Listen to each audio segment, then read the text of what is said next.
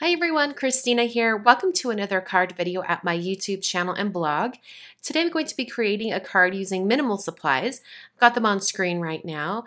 I've got some very inexpensive Crayola watercolor paints, some watercolor cardstock or watercolor paper, some white gouache. You could also use a white acrylic paint, a pencil, a bone folder, and a ruler.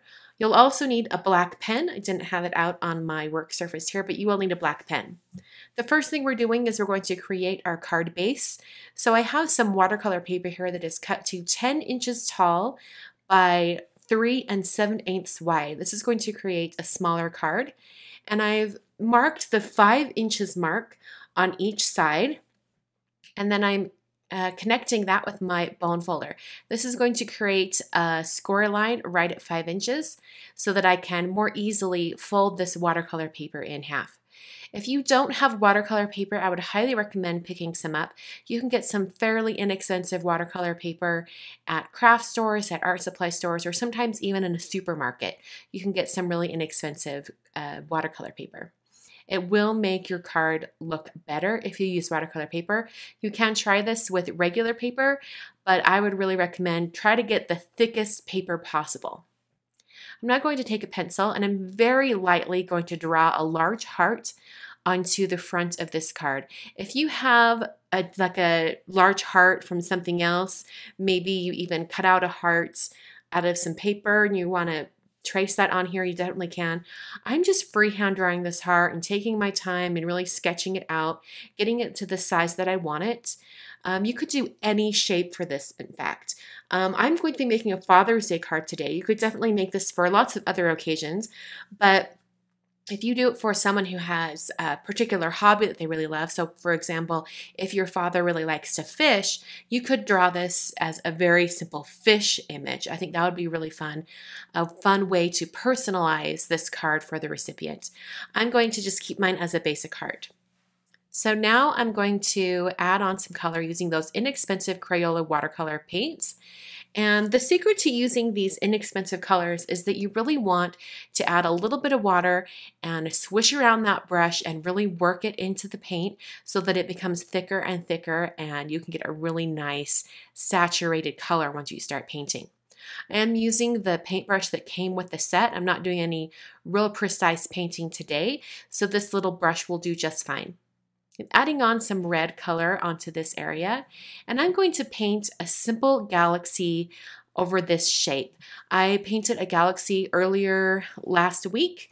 I'll have a link to that card up in the top corner if you want to check it out. But I'm using the exact same method for creating this galaxy with inexpensive paints.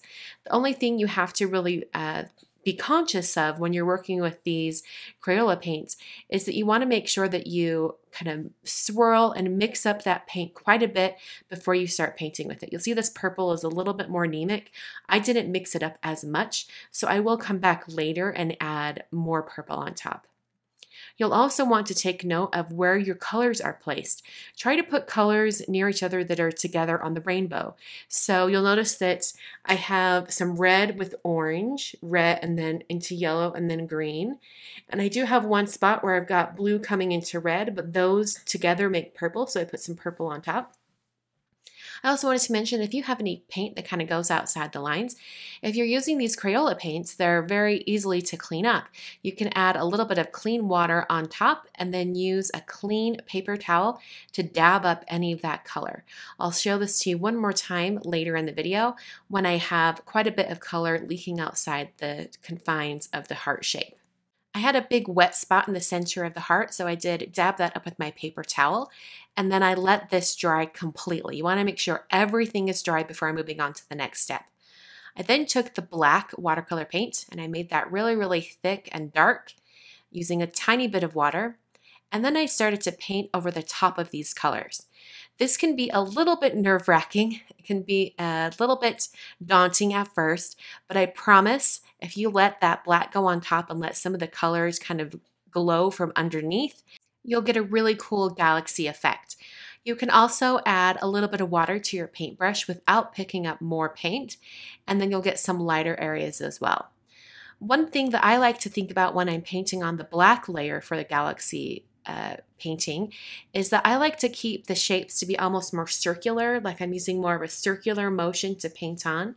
It's almost like you're painting black clouds over the top of the colorful paint underneath. So it's kind of a fun way to think about it. So I'm going to speed up the video here just so you can see the entire process. I did add quite a bit of black to this, just with a few areas with the complete color peeking through. You really want it to just have the effect of having kind of like a black film over those colors. I also took a paper towel and dabbed up some areas so that they were a little bit lighter, and I really liked that effect on the black as well. So I'm going to go ahead and add some water droplets to this. This is going to give it a cool kind of dry back effect. So most of it's kind of half dry right now, and you kind of want it to be almost dry, but not really when you do the water droplets. So I added that on, and then I had this area off to the side that started bleeding out this side with that blue on it. So I am going to have to clean up that area. So I let it dry quite a bit, and then I brought in some clean water on this brush, and I'm just adding a little bit of water to that outside area and then dabbing it up with my paper towel. And this really cleans up that line and makes it so it doesn't look like the color is bleeding out of that area so much. So now I'm going to bring in that gouache. Gouache is just an opaque watercolor type pigment. You could also use white acrylic paint or even just draw on some white dots with a white gel pen. I think that would work just as well. Mixing that up with a little bit of water so I get a good consistency. And then I'm putting it on the edge of an acrylic block. You don't have to have an acrylic block for this. It could be anything with a sharp edge, even just a piece of cardstock if you'd like. This is just going to give me a vehicle for splattering on that white in a more controlled manner. So I'm kind of flicking it off the edge of that block there. And this gives me a little bit more control in making some nice paint splatters that will serve as stars in my galaxy. You could, like I said before, you could do this with the edge of some cardstock, or even if you have something that has a sharp edge, like a piece of plastic, something like that. So now that I have quite a few stars, I'm just going to fill in a few of those areas, and then I let it dry. I'm going to add my greeting onto this. If you wanted to leave this blank with no words at all, you definitely could. But I'm going to go ahead and draw on the words, "Love you, Dad." And they're all connected. So I'm using lowercase letters in a cursive style. And I drew that on with a pencil. And then I'm going to take a black pen or a black marker and go over the top. After you've drawn on the letters, wait a little bit of time for everything to dry and then come in with a pencil. You might want to test a small area with the pencil eraser just to make sure you don't smear or smudge your words. So that's the card for today. Hope you guys enjoyed. I will see you guys in the next card video, and thanks so much for watching.